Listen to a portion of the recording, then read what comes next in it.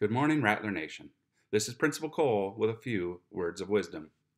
Where do you look for happiness? Do you look for it in other people? Do you look for it in video games or on TV? And where will you find success? On the playing field? In school? At work?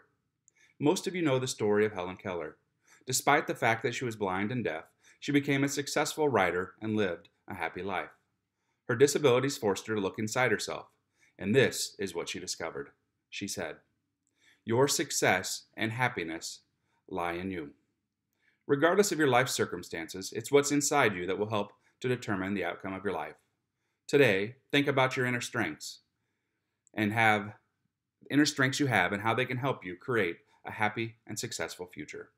With something to think about, this is Principal Cole. Be great today, or not. The choice is yours.